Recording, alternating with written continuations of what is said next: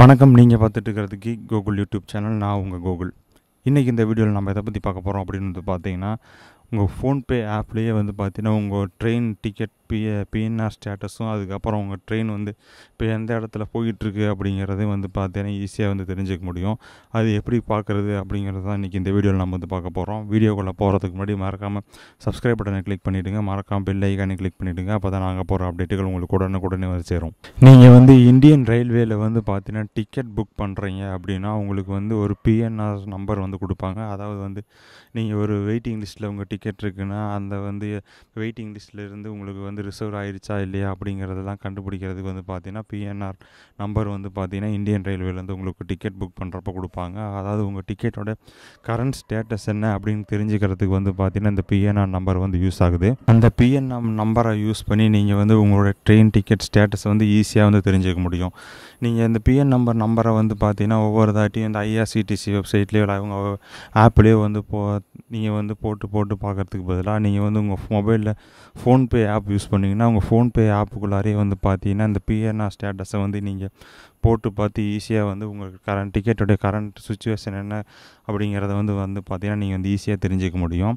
இந்த ஆப்ஷன் வந்து பார்த்தீங்கன்னா உங்கள் ஃபோன்பே ஆப்புக்குள்ளாரே பில்டுனா வந்து கொடுத்துருக்காங்க.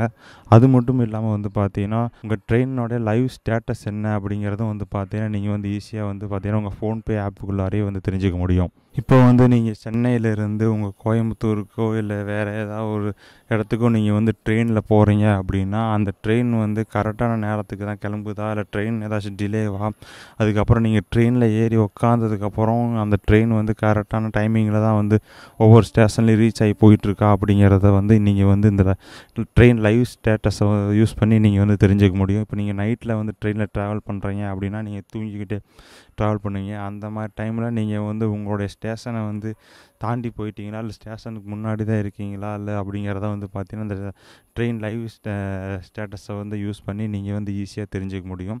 அந்த இதுவும் வந்து பார்த்தீங்கன்னா ஃபோன்பே ஆப்புக்குள்ளேயே வந்து பார்த்தீங்கன்னா கொடுத்துருக்காங்க. இந்த ட்ரெயின் ரன்னிங் ஸ்டேட்டஸ்க்குன்னு வந்து பார்த்தீங்கன்னா ஐஆர்சிடிசி வந்து தனியாக ஒரு ஆப் வச்சுருக்காங்க. அதை வந்து நீங்கள் உங்கள் மொபைலில் இன்ஸ்டால் பண்ணிங்கன்னா உங்கள் மொபைலோடைய மெமரிகள் வந்து வேஸ்ட் ஆகும். அந்த மாதிரி டைமில் வந்து பார்த்தீங்கன்னா நீங்கள் இந்த ஃபோன்பே ஆப்பை யூஸ் பண்ணிங்கன்னா உங்கள் ஃபோன்பே ஆப்புக்குள்ளாரே எல்லா விதமான சர்வீஸும் உங்களுக்கு ஈஸியாக வந்து கிடச்சிரும். உங்கள் மெமரி வந்து சேவ் ஆகும்.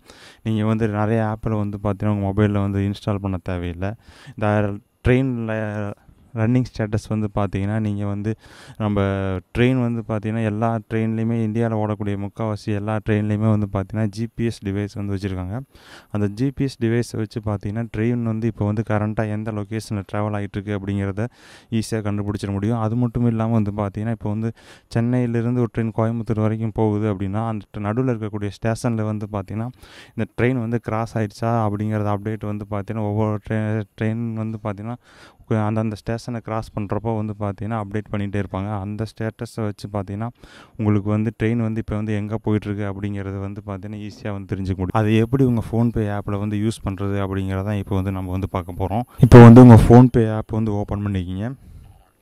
ஓப்பன் பண்ணதுக்கப்புறம் கீழே வந்து பாட்டத்தில் வந்து பார்த்தீங்கன்னா உங்களுக்கு வந்து ஹோம், ஸ்டோர், ஸ்விட்ச், மை மணி, ஹிஸ்ட்ரி அப்படின்னு சொல்லி உங்களுக்கு வந்து ஒரு 5 ஆப்ஷன் இருக்கும். அதில் சென்டராக இருக்கக்கூடிய ஸ்விட்ச் அப்படிங்கிற ஆப்ஷன் வந்து செலக்ட் பண்ணுங்கள். செலக்ட் பண்ணதுக்கப்புறம் வந்து பார்த்தீங்கன்னா இந்த மாதிரி உங்களுக்கு நிறையா ஆப்ஷன்ஸ்லாம் வந்து காமிக்கும். அதாவது ஃபோன்பே ஆப் மூலிமா நீங்கள் உங்களுக்கு கிடைக்கக்கூடிய சர்வீசஸ் எல்லாமே வந்து பார்த்தீங்கன்னா கீழே வந்து காமிச்சிட்டு இருப்பாங்க. அதை அப்படியே ஜஸ்ட்டு ஸ்க்ரால் பண்ணி கீழே வந்தீங்கன்னா வந்து ட்ரெயின்ஸ் அண்ட் சர்வீசஸ் அப்படின்னு சொல்லி உங்களுக்கு ஒரு ஆப்ஷன் இருக்கும். அதில் வந்து ரயில்வே சர்வீசஸ் அப்படின்னு சொல்லி சென்டராக ஒரு பட்டன் இருக்குது பார்த்தீங்களா, அதை வந்து செலக்ட் பண்ணுங்கள்.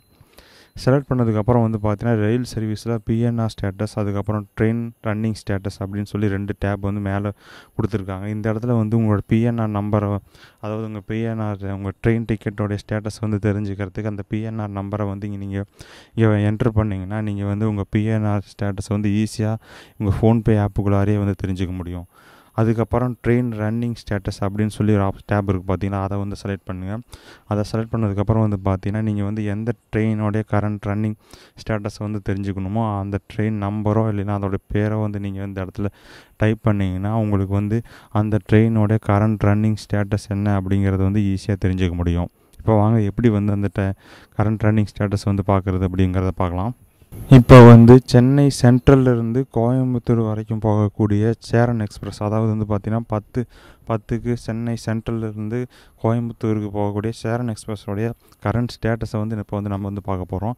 இப்போ வந்து நீங்கள் வந்து சேரன் எக்ஸ்பிரஸ்ன்னு டைப் பண்ணாலும் ஓகே, அப்படி இல்லைன்னா உங்களுக்கு ட்ரெயின் நம்பர் தெரியும்னா உங்கள் ட்ரெயின் நம்பரை வந்து இந்த இடத்துல வந்து டைப் பண்ணுங்கள். ட்ரெயின் நம்பர் அப்படிங்கிற இடத்துல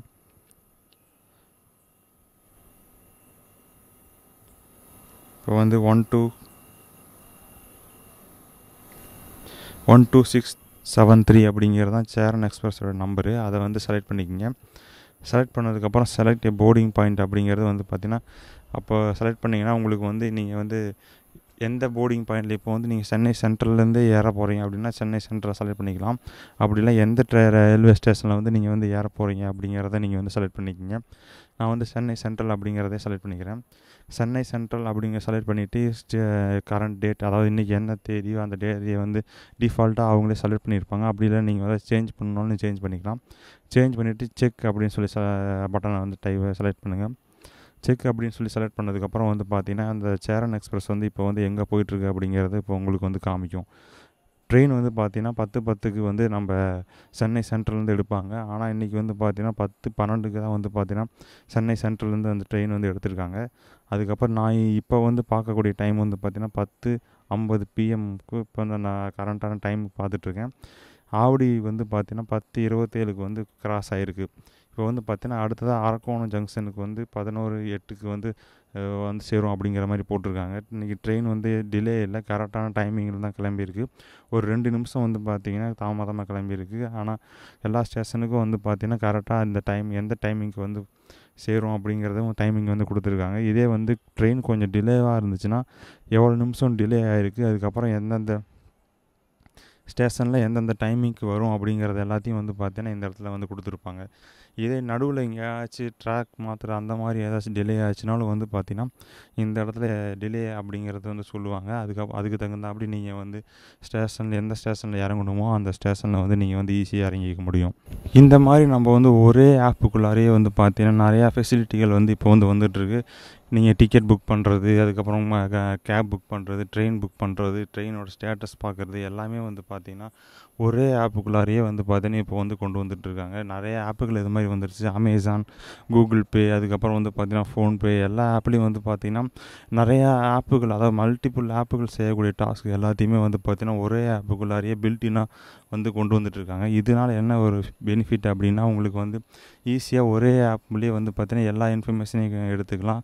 இது நிறைய ஆப் இன்ஸ்டால் பண்ணணும் அப்படிங்கிறது தேவையில்லை. நிறைய ஆப் இன்ஸ்டால் பண்ணுறப்போ உங்கள் மொபைலில் வந்து ப்ராசஸ் ஸ்பீடு வந்து கம்மியாகலாம். அதுக்கப்புறம் வந்து பார்த்திங்கன்னா மெமரிக்கள் வந்து அதிகமாக வேஸ்ட் ஆகலாம். இந்த மாதிரி ஒரே ஆப்பை நீங்கள் யூஸ் பண்ணுறப்போ உங்களுடைய ஃபோனோட ஸ்பீடும் அதிகமாக இருக்கும். உங்கள் ஃபோனோட மெமரி கம்மியாகிறதும் வந்து பார்த்திங்கன்னா ஈஸியாக தடுத்துக்க முடியும்.